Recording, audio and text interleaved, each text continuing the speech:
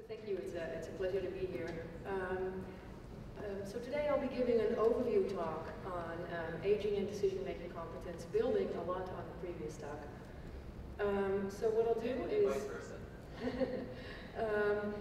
do is I'll start by introducing a measure of individual differences in decision-making competence. Then I'll discuss 4 key findings from the psychology of aging that have been relevant to better understand how people make decisions, also building on this individual differences measure of decision-making competence. Then I'll give some suggestions for developing communications for supporting the decisions of older adults, and I'll end with simple take-home messages if I have time. So my colleagues Andy Parker, Bruin and I have developed an individual differences measure of adult decision-making competence. And when developing this measure, we basically looked at the literature on behavioral decision-making and tried to identify those decision tasks that have been developed in the literature to cover the broad span of decision processes that are deemed relevant to normative theories of decision-making for someone to make good decisions.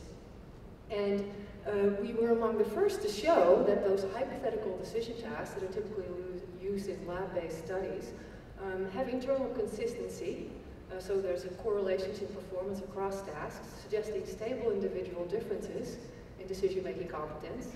And performance also has validity in terms of correlations with real-world decision outcomes, suggesting that they are capturing, those tasks are capturing something that's relevant to real-world decision-making.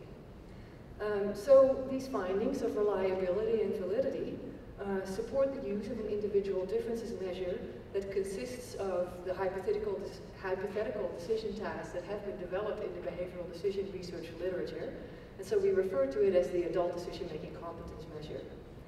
And having a validated scale of decision-making competence spurred research on individual differences and aging that had been mostly overlooked in the field of behavioral decision-making until then. Behavioral decision researchers had mostly been interested in situational pressures of decision-making and on identifying when and why people violate normative recommendations for decision-making, basically to show economists that they were making the wrong assumptions about how people make decisions. But so there hadn't been a lot of research yet on individual differences. So we started using our individual differences measure to look at individual differences in decision-making and build on the psychology of aging. So the first thing that we looked at was fluid cognitive ability, because decision-making had traditionally been seen as a cognitive enterprise. So in our first study, we took the tasks that are part of the decision-making competence measure, and I don't have time to go into the details of what the tasks entail, but the most important point of this slide is that we found a mixed pattern of results. So performance declines with age on the first 2 tasks on this slide. It stays the same with age on the next 2 tasks, and then it improves with age on the final 2 tasks. And then we also had a measure of fluid cognitive ability, and as you can see, the tasks on which performance declines with age are also the tasks where performance is more strongly correlated with fluid cognitive ability. After running more complex models, we concluded that older adults do worse than younger adults on cognitively demanding decision tasks, perhaps as a result of cognitive aging. But that does lead to the question, what is going on in these other decision tasks? If fluid cognitive ability isn't driving older adults' performance on those tasks, then what other abilities or changes with age might be relevant to making decisions? And maybe making decisions is not just a cognitive enterprise. So you've already seen this slide before today, but here you see the typical findings of cognitive aging. So as we get older, processing speed, reasoning, and memory go down. But vocabulary knowledge goes up. We learned that also from the previous presentation, and that's important to decision making in this sense. We think that vocabulary knowledge improves with age because older adults have more experience with using a language, they're more exposed to different words, and so presumably as we get older we also have more experience in decision making. And we learned from the previous talk that experienced decision makers may not have to think as hard about their decisions because they already know what to do. So that's good news for the aging decision maker. But there are, of course, also other things that improve with age that we've learned from, that you've learned in the psychology of aging that we try to apply to understanding age differences in decision making. So I don't know if you've seen this, but on this slide I'm showing a photograph that I took of a page from the new book on grit by Angela Duckworth. And on this, grit, according to Angela Duckworth, is basically people's perseverance with the projects that they've started. It's a combination of perseverance and passion. And she explains this graph as follows. So one explanation is that younger adults have a lot of unfocused energy, so they start projects but don't really stick with them. And then as people get older, they become more aware of what their life goals are, and so they start things that they really care about and they stick with them, so they have more grit. But it's really related to also finding life goals. So it also means a selective focus on goals. So older adults care about putting efforts into things that are related to their life goals, but not so much on things that are not related to their life goals. So that highlights that decision tasks may measure ability and motivation. And that is also highlighted by research by Thomas Hess and others in psychology and aging, where older adults show lower performance than younger adults on tasks that are seemingly irrelevant or abstract, but they can perform just as well as younger adults on tasks that are relevant to them. So this highlights the role of motivation. And we also find that when we measure motivation, older adults are less motivated to work on tedious numerical decision tasks that we know from the literature people don't like, and if you run those studies in the lab, people will complain to you about how annoying they find these tasks. And older adults perform worse on these tasks partly because they're less motivated to spend time on these tasks.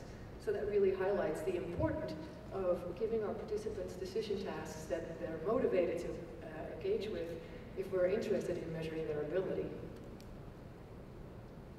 Fourth thing that changes with age is emotions, emotion regulation. I think we've already heard today that older adults are engaged in cognitive reappraisal, so they dwell less on their losses.